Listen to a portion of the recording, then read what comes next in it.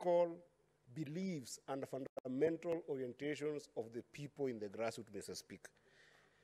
If today, Senator Cherargei stands here and talks about the membership and the leadership of Jubilee Party, which, Mr. Speaker, just yesterday, the tribunal made a pronouncement that clearly states that it did reinstate the position of Honorable Kioni and Honorable Murathe, and in that submission, the matter is still actively being prosecuted upon by the tribunal, Mr. Speaker.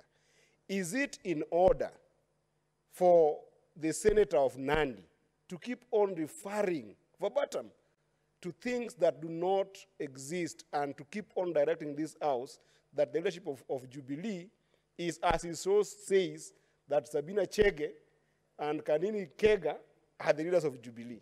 And in any case, Mr. Speaker, I want to guide, even though he's a ranking member, I want to invite my brother, Senator Cherargei, and any other person who is sitting in the majority side, that indeed we need to separate personal aspirations and legal issues with the management of our political parties.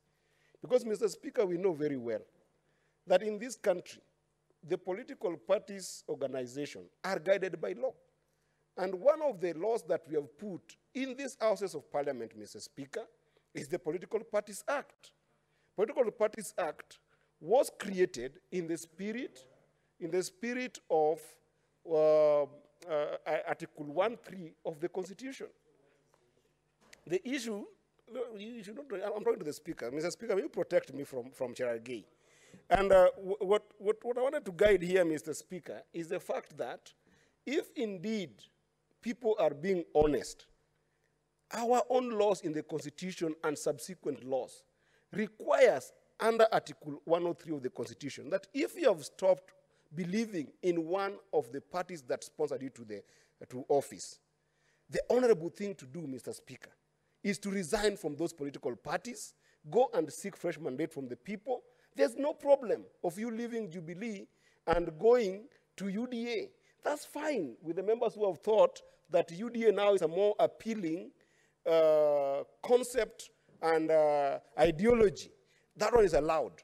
But I've said that the point of order here, Mr. Speaker, is that Cherargei must withdraw.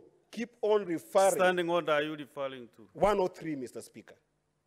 Which 103 where? Yes, 103 on matters that are sub judice, because what is talking about of Jubilee leadership. But you're also talking about the Jubilee. Yeah, and that's why I'm guiding him.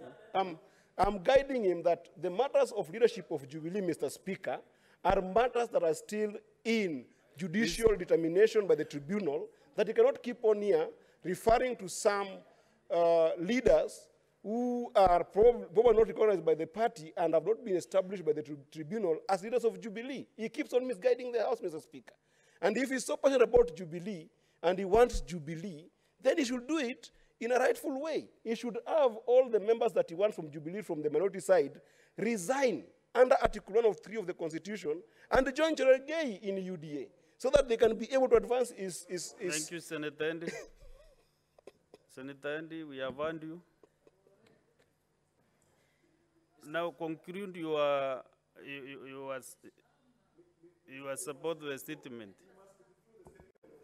Mr. Speaker, can you protect